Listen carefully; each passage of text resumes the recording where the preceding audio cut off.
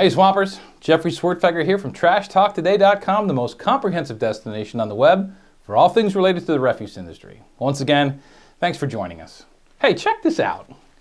For all of you drivers out there, you know that the in-cab control boxes are kind of a necessary evil, right? They take up valuable space, but they need to house all of the switches and the relays that allow your equipment to do the functions that you demand every single day, right? Okay. What if I were to tell you that this little controller right here was the solution to all of those issues? Well, the wrench doctor is in the house, and he's going to walk you through the new control pads that we'll be offering here at McNeilus. Lonnie, let her rip. At McNeilus, as we move into the next generation of product controls on there, one of the things that we're doing is going to a low-profile touchpad system which no longer has the large cumbersome control boxes. In conjunction with just the touch keypad, we have a master control module as seen in our demo board here, and this contains the program that we use to operate our truck. This then communicates with a power distribution module, and it actually makes our product function for us.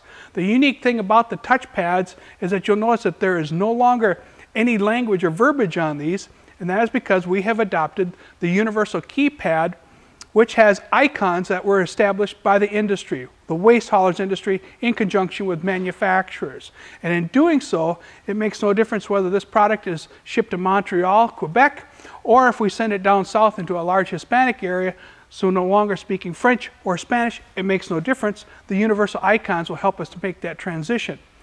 The nice thing about these touchpads is with the low profile touchpad is that we now can press these buttons and we can feel them by depressing them so they're activated. We begin with the e-stop. The e-stop is something that we incorporate in our products, and by activating this and deactivating it, it will either engage or shut down our system that controls our body. Next, we have the universal icon on here, the symbol for pump, and this has a pair of gears that rotate in opposition to one another. And then we have a couple of warning indicators on here, but stepping down below this, we have an unlock symbol, and this symbol allows us to depress this, and then we can open up a tailgate, or we can close the tailgate. Along with that, we can open and close the top door, or the pack assist panel. We also have this when we activate our packer extend or our packer retract.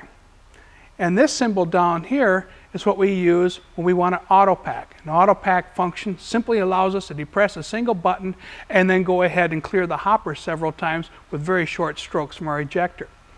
Stepping over this side of the touchpad, we have symbols on here that actually read from sensors that are located in our hydraulic reservoir.